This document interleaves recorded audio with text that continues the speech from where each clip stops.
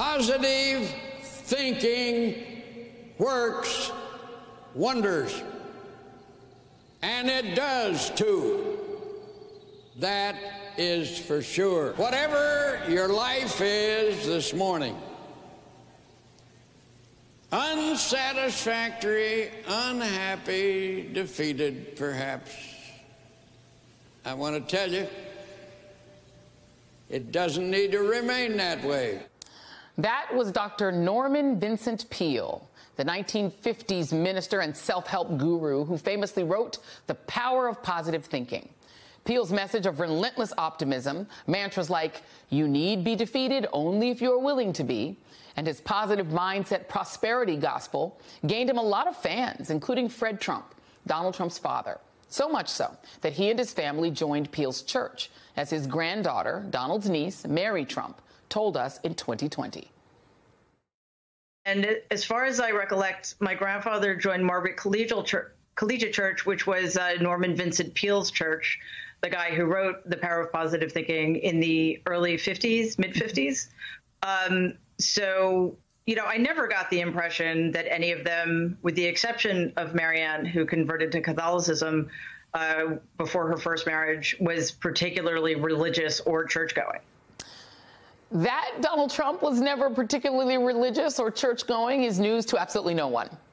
But now Trump is using his own brand of positive thinking and prosperity gospel to dupe his self-proclaimed Christian supporters into believing that he is the second coming of Jesus himself. His own brand of the power of MAGA thinking, fusing his own perverse messianic message into his rallies, which alongside the passion of the MAGA faithful gives them a Church of the Cult of Trump air, including the rituals that would seem familiar to Christian believers. Hands raised in the air as a sign of surrender and reverence to God. Except at Trump rallies, it's reverence to Trump, with a one-finger salute, a hallmark of QAnon followers, and a nod to that movement's slogan. Even though they were told to stop, you still see them from time to time. He's also taken to ending his speeches with a sermon of sorts, proclaiming that they are one movement and one family under God. But now that he's running for president so that he can stay out of prison, he's really ratcheted up the church-like energy at his rallies. As the New York Times notes, even more than in his past campaigns, he is framing his 2024 bid as a fight for Christianity, telling a convention of Christian broadcasters that just like in the battles of the past, we still need the hand of our Lord. On his social media platform in recent months, Trump has shared a courtroom-style sketch of himself sitting next to Jesus and a video that repeatedly proclaims, God gave us Trump to lead the country. And the reality is that his venomous snake oil is working. As Trump has either directly or indirectly compared himself to Jesus, his followers have continued their descent into cult-like madness, parroting his persecution complex right back as if he is being punished for their sins. Because I'm being indicted for you, and never forget. When they are indicting him, we are being indicted.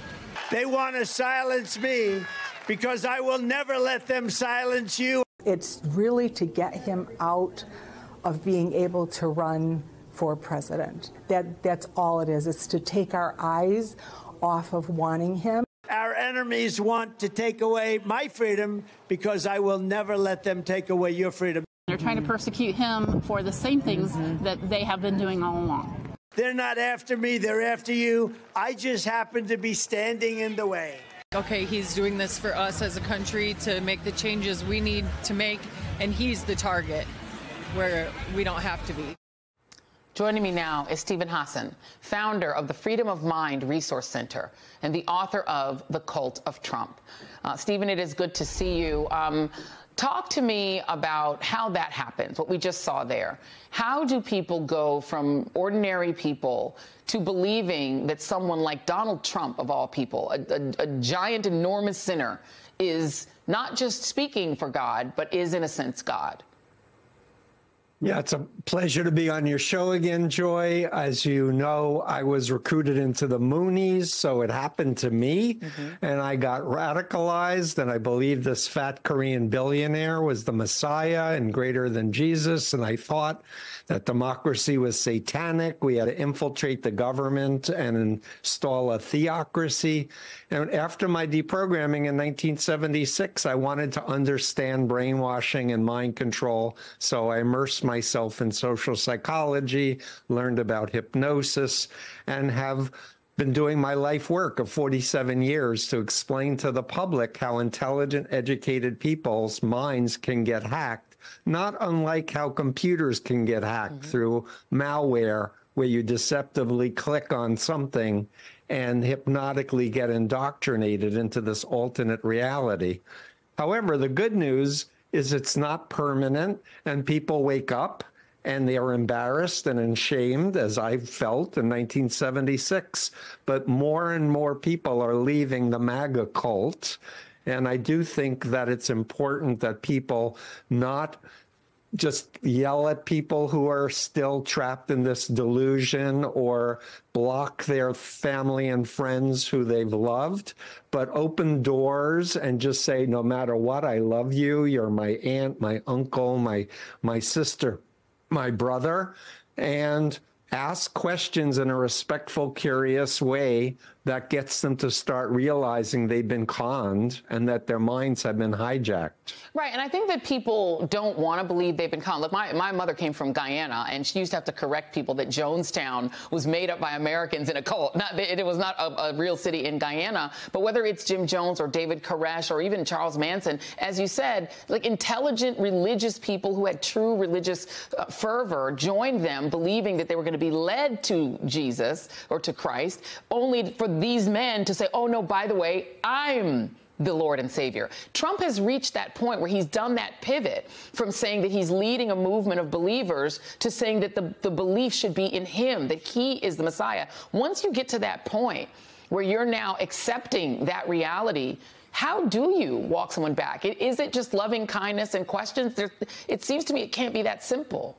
No, it's more. But I want to just challenge the idea that Trump is a genius in doing this all himself. Yeah, agree with that. Mark Burnett, who recruited him for The Apprentice, is part of the Christian dominionism movement that wants to destroy the separation of church and state. Paula White introduced him to New Apostolic Reformation members and other priests who have some 40 million Americans who are following people who claim to be apostles or prophets themselves, Joy, that say God told them that Trump won in 2020, therefore ignore all the evidence because this is Satan and it's fake news, right? But they're puppet masters, including, I believe, Vladimir Putin, but also Christian nationalists, Nazis, and other people with agendas to push fossil fuel oils, etc.,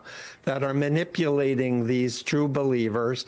But to answer your question, the critical thing is explaining the influence continuum from ethical to unethical influence, and that ethical influence is informed consent, respecting conscience, and mind control. Authoritarian cultism creates this dissociative disorder where people are dependent and obedient. They become clones of the cult member.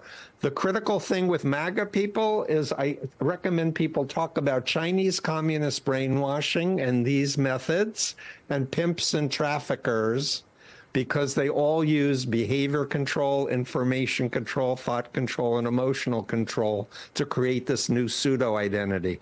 And by talking about a group they agree is a brainwashing group, we can backtrack and ask people to think back before they started believing in Trump. What did they actually believe? Yeah, including what did they believe about God, and what did they believe, and what did they read actually in the red letters of the Bible? Stephen Hassan, we are out of time, but thank you very much. Hey everyone, MSNBC has a new and improved app. You'll get real-time alerts and analysis, live blogs, in-depth essays, video highlights, and the best 2024 election coverage. Download the new MSNBC app. Here's how to do it. You tap tap on the App Store on your phone. You hit search on the bottom right corner. You type in MSNBC. You click on the MSNBC app. You click on Get or the cloud icon and enjoy it.